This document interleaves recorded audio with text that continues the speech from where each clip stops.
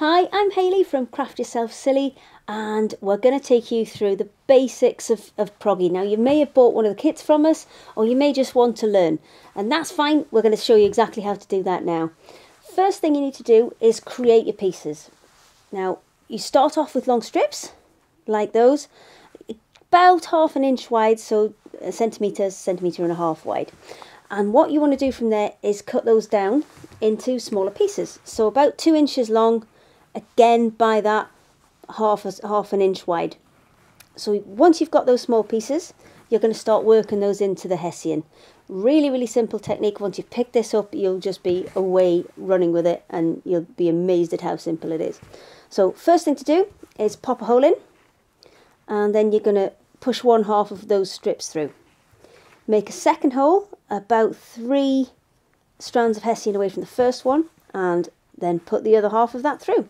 So I'm just pulling them through and hanging onto them on the other side with my fingers there, just so you can see. And then your next one, again, 3 strands away, and the next one goes in, and you just keep building them up. What you'll find is it starts coming together really quickly. And don't worry too much if when you start out you're thinking, oh, this isn't looking quite right and everything's looking a bit floppy and splayed out, because I'll show you this one here. There you go.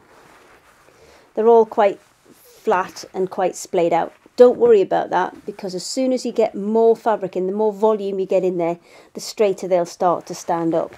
And what you'll come out with is something like that. This one's almost finished, we're nearly there.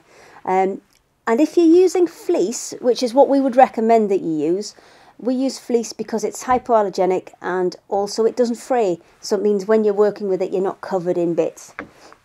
And it also means that if you've got long pieces once you're finished, so it's not quite straight, you can just trim it off with scissors and make your project lovely and even.